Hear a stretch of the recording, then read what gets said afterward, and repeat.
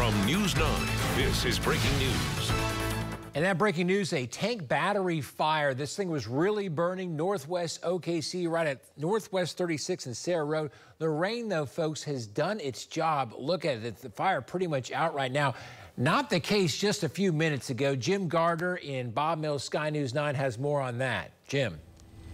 Well, that's right, Carl. We were tracking this rainstorm over Lake Overholser when all of a sudden this tank battery you're looking at it actually exploded right in front of us. Now that green tank you see right there went up in the air and landed in that field, and it was smoldering when it hit. But the good thing is the heavy rain moved over and put a lot of the fire out. Oklahoma City Fire Department just arrived on scene.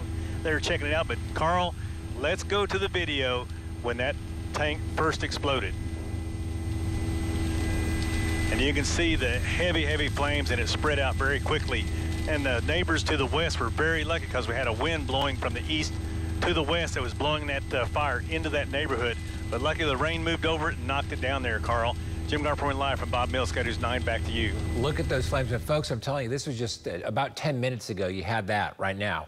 And now the scene looking live, the fire's pretty much out. So, Jim, we appreciate the update there. We'll get you back to the nightly news, and we'll have an update on this fire on News 9 here at 6 o'clock.